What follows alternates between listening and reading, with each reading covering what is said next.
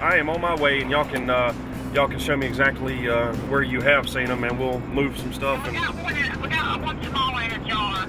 Okay. And Okay. one dead one in a cup. One dead. What kind they are. All right, we're going on a snake removal call. It's a golf course. They said they found a snake or seen a snake in the grow shop last night. They just called me back and said that they killed one snake, but they have one small snake in a jar. They're not exactly sure what it is. Cutie pie. We've already caught two. Angie called me and said that y'all had caught 48. This one was downstairs and they killed it. And then this is the other one we saw in the bathroom. That is a water snake. Is it poisonous? No, none of those are. I see what you're saying about the walls. Yeah, these little guys could be anywhere. Took a long look around, looked under everything, looked over everything, you know, searched everywhere we could, but we didn't remove anything, didn't find anything, which most of the time is the case. Once the snake has been seen, if people turn their back, the snake takes off. You know, they don't want to be messed with. And the hiding spot that they were hiding in obviously wasn't a good hiding spot, so they go to a new hiding place. But the snakes that we're talking about, that kind, do they have live births? Yes, they are live birthers. This particular species, the water snake, is a live birther.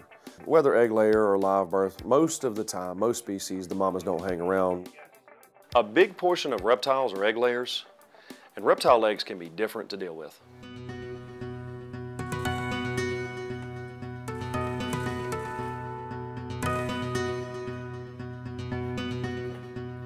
Once she's ready to pass her eggs, she'll spread those legs and get a grip with her back legs as well as her front legs.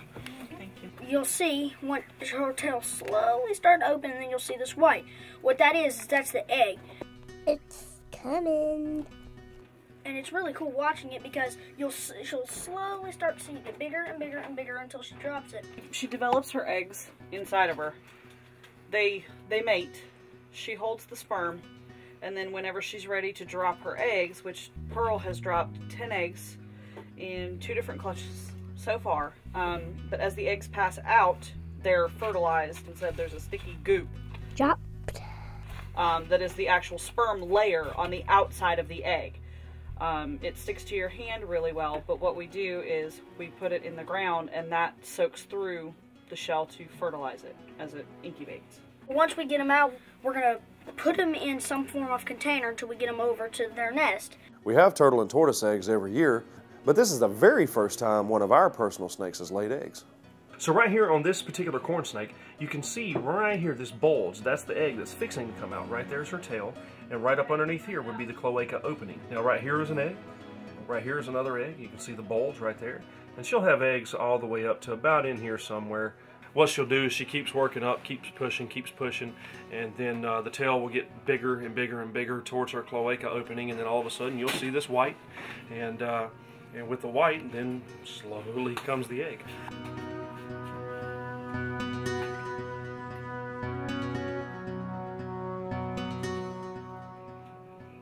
And there we have an egg.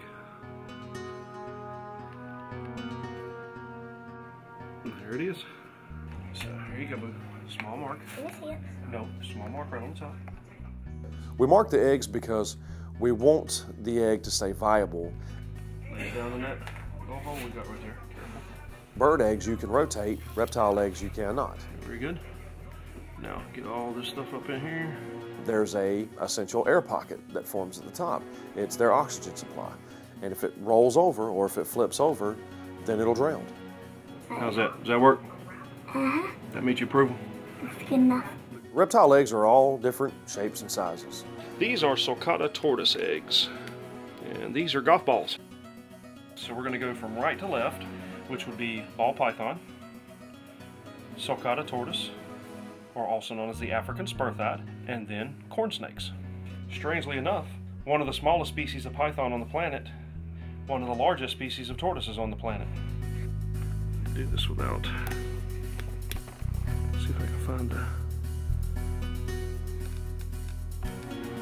Oh, see him move? Oh, there it was. Look at him moving. Too cool, huh? That's really cool. See, most of the time you can't do this with tortoise eggs because they have an inner layer, an inner membrane that grows over to where you can't candle them as easy. You can still see the little guy moving in there. There were places absolutely everywhere in this golf course. Little nooks, little crannies, big holes, couches, chairs, lockers. There were places absolutely everywhere for a snake to hide here. Me and Bailey looked through every one that was pointed out, every place that we could look, every place that we could find. Bailey is a great little extra set of eyes. Looking for a big snake. He can get down where I don't want to. He can stick his nose in places I don't want to, or his fingers around in little holes just for the fun. They have no problem. They don't hurt anybody. Everybody's just scared of them. I'm gonna say one or two things happened when it made its way back out underneath that door. As far as this golf course goes, we didn't find the snake, but what I tell people is to keep their eye on the snake until we get there, so that it makes our job easier to find it. Anytime we can help.